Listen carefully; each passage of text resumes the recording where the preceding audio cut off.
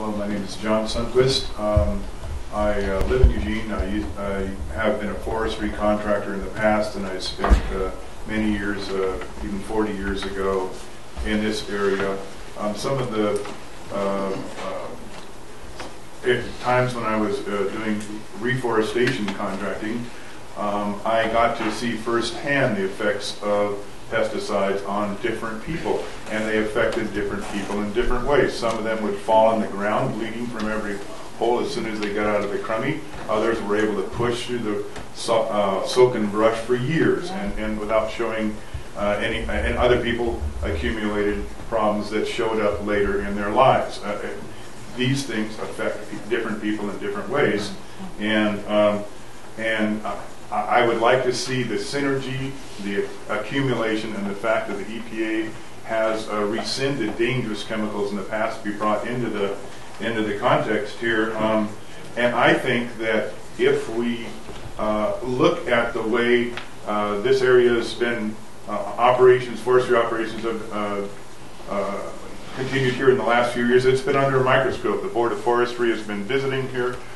We can have to assume there were no label violations and that all the applications of herbicides were legal, and yet we have people who were contaminated. I mean, this occurred in spite of all the best, we can assume, efforts of the industry to protect the people. And I think it points out the fact that the efforts have failed. The Oregon Department of Agriculture should not be in the situation where it both promotes the use of pesticides and regulates them.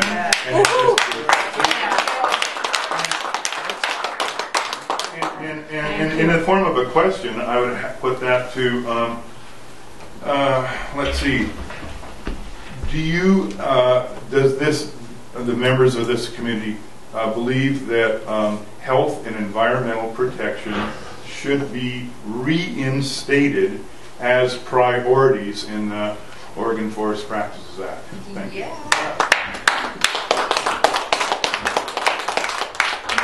The Oregon Forest Practices Act.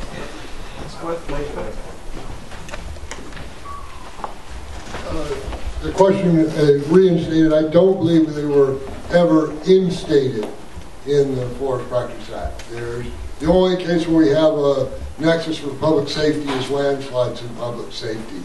And so at one time prior to my arrival at ODF, there was some buffer around houses for 245T.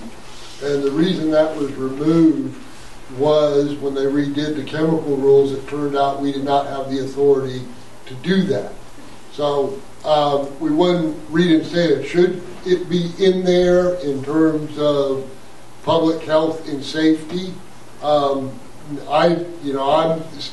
don't think so. I don't think we do a good job at it.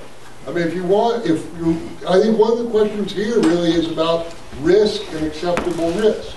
And that's a policy social choice. It's not something that the Forest Practice Act is intended to deal with.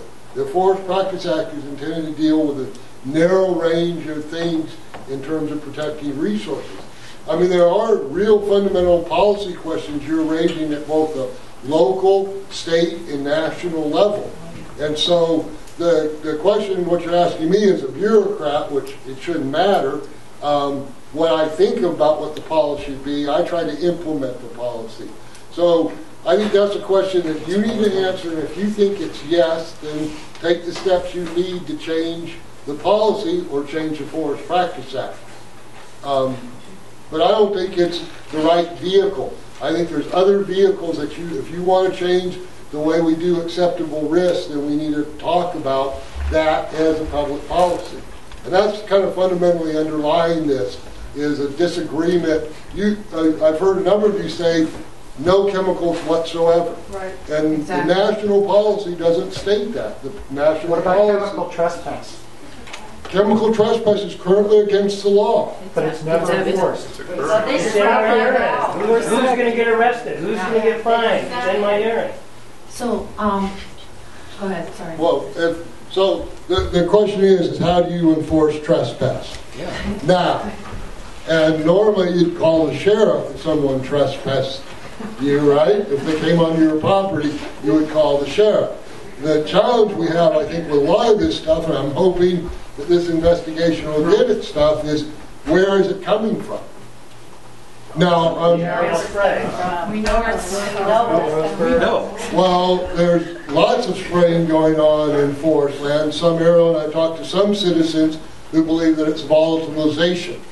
So it's both aerial spray and ground spray. Okay? So I don't know exactly where it's coming from, and that's going to be one of the challenges with trespassing land use. So there's a number of issues here. These are very important policy issues, and some of them I think need to get to the legislature if you really want to cause change at the state level. And I know that may not be satisfactory, but we need your support. But you can help recommend the legislature, right? We need your support. Yeah, quit using chemicals. Asking the legislature Tell them you don't want them. to adapt to these are conditions on the ground, measured on the ground. People are being poisoned, and every other organism in this watershed we should expect is equally poisoned, right? I mean, you don't want to prioritize human and environmental health protections as your recommendation, but when is it going to happen? Can't you start the ball going? well, I think we are trying to start the ball going. You're passing it off onto us, is what you're doing. You just said it's our job to take it. You just said that. You're saying that we should take it. Believe Doing us. our job. Hang on. Yeah. Clearly, you've got a reaction to the limitations that Peter's trying to describe to you, and I think what he's basically saying is that there are limits to the authorities that we have, and there are limits to the authorities that we can try to acquire. The mechanism that we're working on right now, this exposure investigation, we've heard you, is very important to you, and if we can get the lift that we're looking for here, we may be able to affect some change. That's what we're looking for. Can I say something on this, Jim? Yeah, Because I great. think changing policy is difficult, and it's true that when there's for every rulemaking body in Oregon, there's usually some kind of board or something, and there's a public process, and everybody's going to get to go to that board and tell them why they think the rule should be this way or that way.